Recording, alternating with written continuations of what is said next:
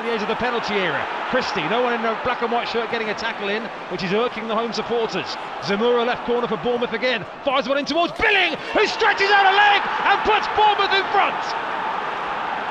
Zamora's cross. Phil Billing, one of the heroes away at Nottingham Forest, might be the hero at St James's Park today. Eddie Howe turns away in disgust as his former side take the lead on Newcastle territory. Well, what unbelievable strike by Phil Bill. He's just got a toe on it and it's just changed the whole direction of the ball. On the build-up to that, Christie, I thought he should have got a shot away, but he kept the ball, kept the moving.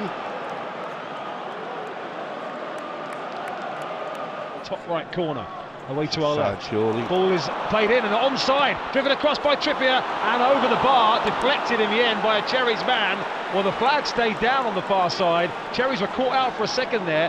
They're checking a penalty possibly, Willow, for VAR here, for a penalty on Lerma. Has he blocked that with his hand as the ball comes in? Oh, he has, Willow. Oh, no. His left arm is stretched out down by his side. Referee Pawson's seen enough. Let's have a look. Penalty. Well, so cruel on Jefferson Lerma. Here comes Alexander Isak, finds the bottom left corner with a fine penalty. And Newcastle's response is exactly what Eddie Howe would have looked for.